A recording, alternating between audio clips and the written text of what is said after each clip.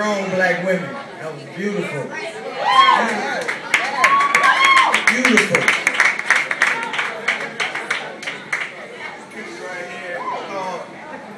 The ladies, man.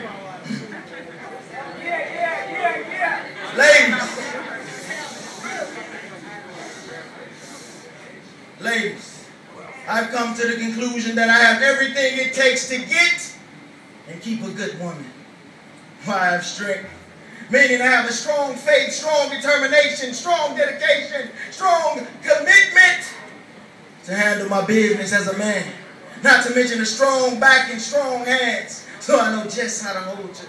Strong enough to want a woman with an independent mind, because I don't want to control you. I'm a manly man.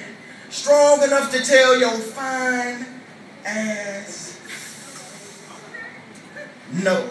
And when you look at me with them sexy almond-shaped eyes and ask why without a smile, I answer, because I said so. And then there's a sense of affection that allows me to love you for who you are. Every stretch mark, every scar. Your imperfections are perfection. Our two minds and two bodies complete a four-way intersection, and there are no stop signs. See, you would be mine. Mine, and I'm completely secure in being yours. That's why I buy you flowers and open doors. Never breakfast in bed. If you were my woman, we'd change that to breakfast in head. Our service. You see, it's not random sex, it's sex with a purpose. It's the sex you remember, not the sex that you purchase. It's the thrust of my hips creating orgasmic surges that tingle your body and quench your urges. And there's that sense of security. So when you're alone, you can call for me and be at ease when I'm near. I keep you calm in the heart of a storm and warm in the cold winter's air. I bring you peace, and no woman wants a punk.